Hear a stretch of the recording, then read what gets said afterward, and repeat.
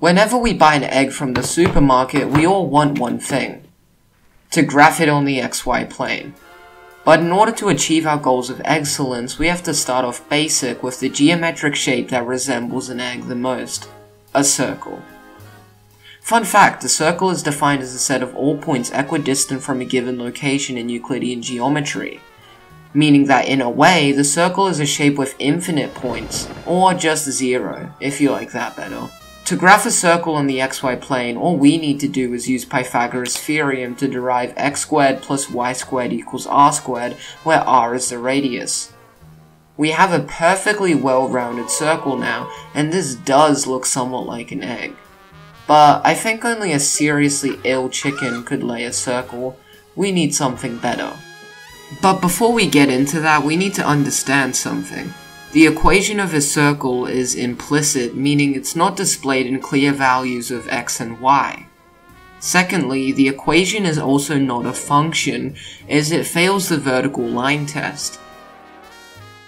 We could rearrange the terms into a function, though it would only give us a semicircle. And even though it is nice to have a clear relationship between x and y, all we want is to create an egg, so we'll ignore the fact that it isn't explicit. Just know that right now, this isn't an egg function, but rather an egg equation. An egg equation. Anyways, if you look at an egg, it's actually taller than it is long, meaning that we need to stretch the circle in order to match the egg. We need the equation for a stretched circle, or an ellipse, which can be created by adding two extra constants a and b, which control x and y respectively. We can divide x squared by a squared and y squared by b squared to get the wonderful equation of an ellipse. A and b scale x and y multiplicatively, meaning that when a is multiplied by 2, x is twice as long. This looks similar to an egg, but Mother Nature created these future chickens that have a strange shape.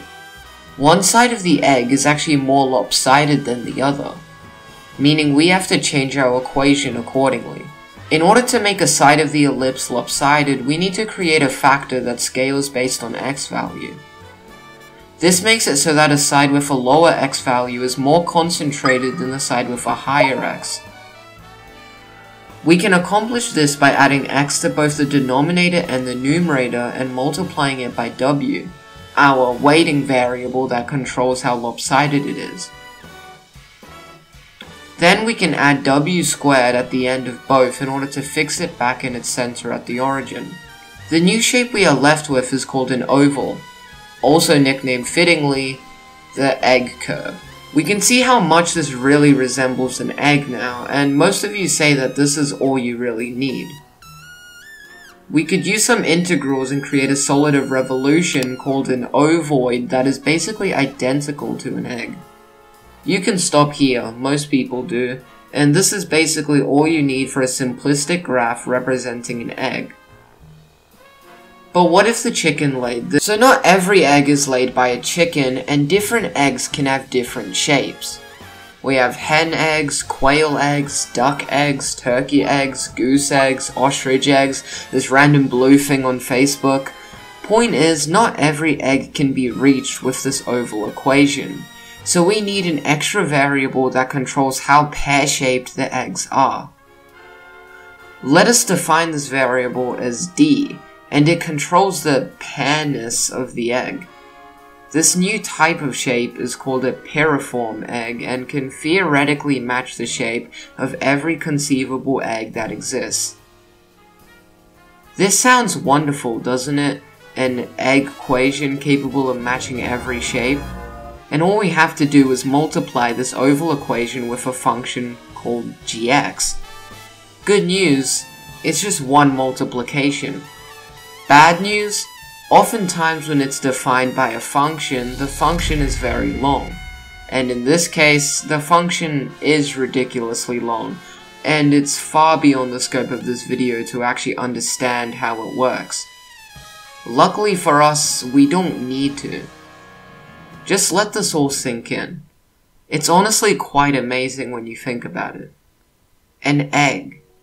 something that recurs in nature, something that you've likely eaten for breakfast, something that can theoretically take on infinite shapes, can be described by just 4 variables: breadth, length, shift of vertical axis, and pear-shapedness.